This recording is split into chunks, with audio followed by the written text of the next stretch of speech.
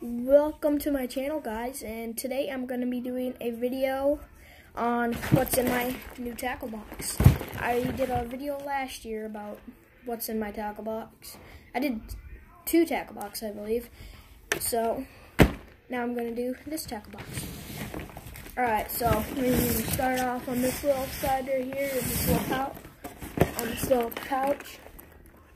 Not that, yeah, that one right there. Alright, so first thing I got is a bait wrapper from one of my top water lures, some mummy worms I got, and then 2 more things. A weird bobber that doesn't even weigh and an ounce, and then a big weight. And this thing probably a pound. It actually has a lot of weight. Alright, so let's put that stuff back. Alright, so anything back. Alright, let's go on to the other side. I think I have some things over here. Oh yeah, I got these dividers for my boxes, in my tackle box. I don't know why they call it a tackle box when there's boxes inside of it. Even without the boxes in it.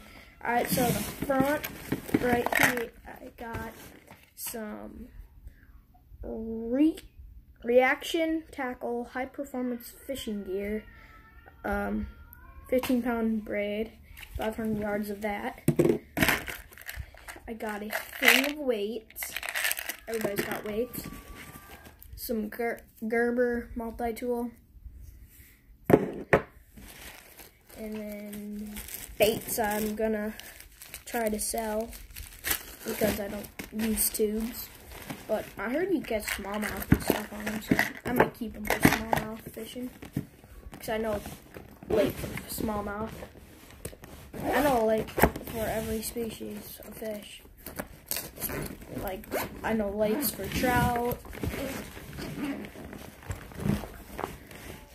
Alright, wait, do I have something in here, in this one? Oh, I just have, in my way front one, it looks like I got some glass and a couple weights. So, we'll start off in my bag of, my thing of plastics I have.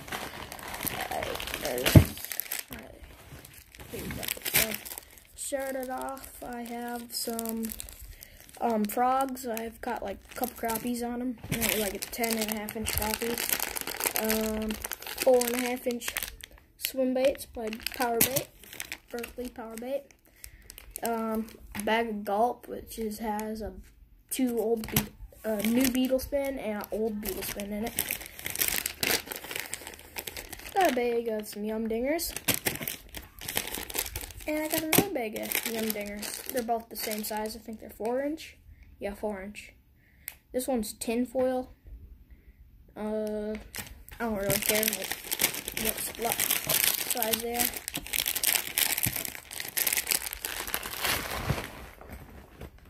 Alright, so I'm done with that one.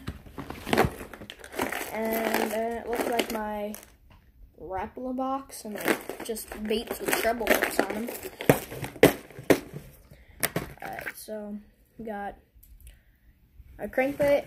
I think it's like a square bell or something. I don't really know. Don't know what this bait is called. I got it for Christmas with no plan for what it's called. We got a walleye rattle trap. It's not a rattle trap brand, but it's basically the same thing as a rattle trap.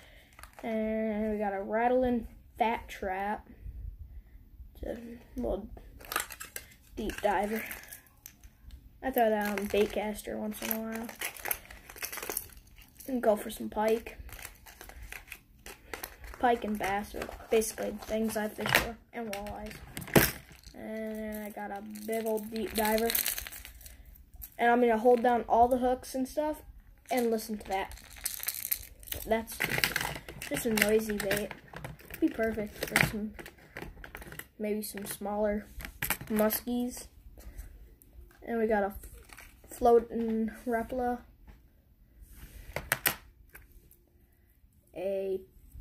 popper or frog pot. Little square bell or something. I can't remember what it's called. And then the original rattle trap. That's what I got for Christmas. It's actually my first rattle trap brand bait. So I'm pretty stoked about that. I've used it a couple times. Nice bait for walleye. And it's a walleye series too. It looks like a perch. And then this looks like my jig and swim bait box. I got a frog with a jig on it. Just like a plastic frog. And then I got a yellow jig head with a black Mr. Twister. Next I have like a squid looking bait on a floating walleye jig. Next I have another yellow jig head on a lime green looking Mr. Twister. And I got just a plain looking jig head. Probably paint that up or something like that. I got a couple spinnerbait attachments. I got more than just that. I'll show you guys. Got some hooks right there, some more jigs. Got some fuzzy jig, and I got a screw tail, Mr. Twister, like that. I got some fake bait, and cut up Senko, and got some more Mr. Twisters. And then I got my swim baits. I'll sit you guys down right there. Alright, so I got some swim baits. This is one I made out of a Senko. Pretty neat. I like it. Haven't caught a fish on it. I've never used it, but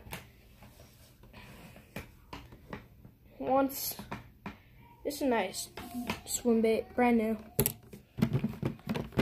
And I found this plastic in my old tackle boxes. In one of my old tackle boxes. And I just threw a jig head on it. And then we got a little baby swim bait. Just a little tiny guy. I was bobber fishing last year with it.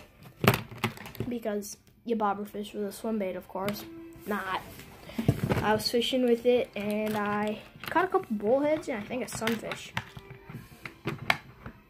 And last year I was like kind of bad at fishing, but this year I'm like super good. Alright, brand new jig heads, 1/32 ounce.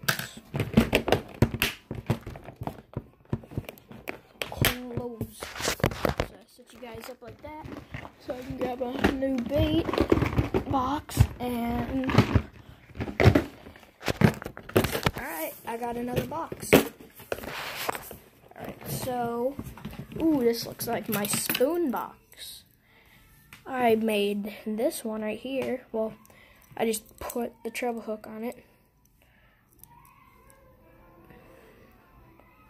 It's a nice spoon. My grandma gave it to me without a treble hook on it, so I just threw a treble hook.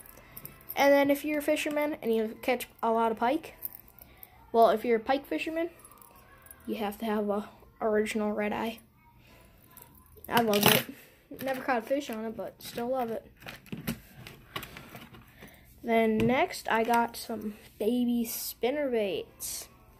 Some little spinners. I just put that in this box. I don't know why.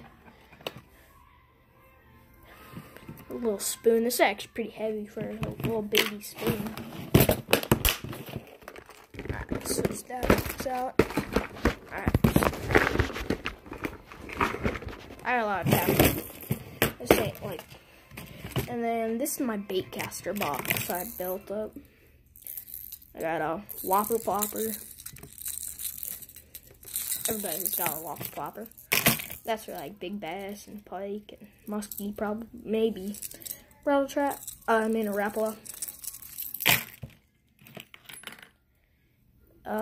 Just a weird looking bait I rigged up. A nice jig with a. Actually, on this bait, I was using a brown weedless jig in brown and green water. Like, you can't see in an inch of water. You can't see bottom. And I was using a brown jig and this on the back, this plastic, and I caught a pike. I don't know how that's possible. I don't even think the fish even seen it. Well, fish probably have really good seeing underwater. So, and then I get this little craw jig with a twister on it and a spinner blade. This bait would be it's perfect because I just like threw stuff on it for a weight so I could throw it on the bait caster.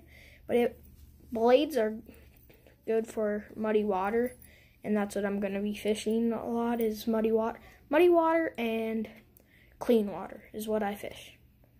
I fish a lake up north at my grandma and grandpa's house, and you can see bottom in 16, 17 feet of water. Well, like 14 feet of water. It's super nice. It's muddy, sandy, and weedy. Really weedy.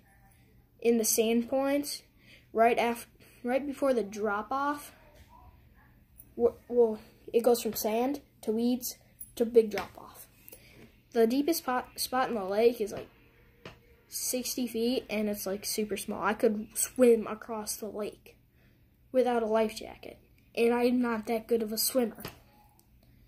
So, and then I'm not too good with big fuzzy jigs like this. I don't ever throw it really.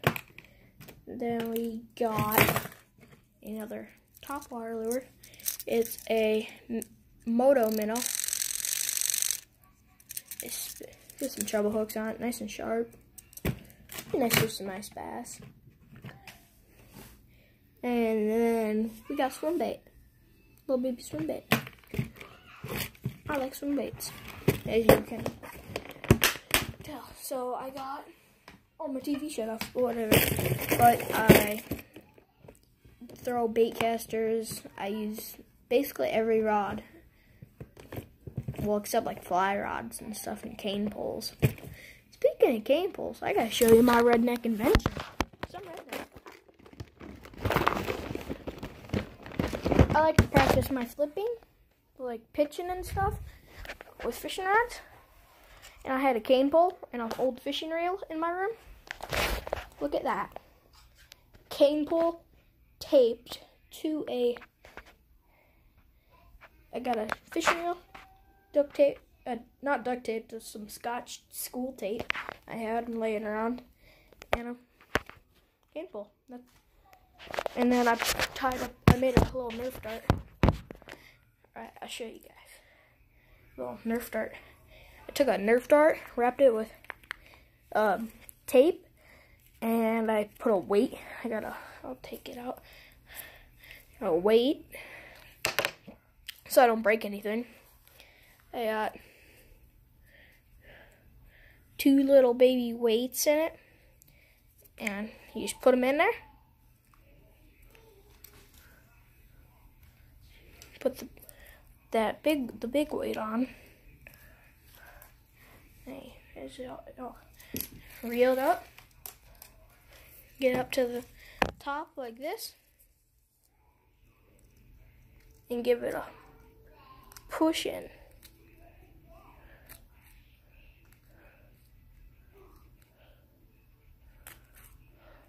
Last year I was practicing casting with one of my bait casters, and I had that big weedless jig I told you guys about, and I yanked it backwards because I think it was like cut in like one of my blankets or like on my couch or something in my room, and it hit me in the knee and I dented the weight on the jig.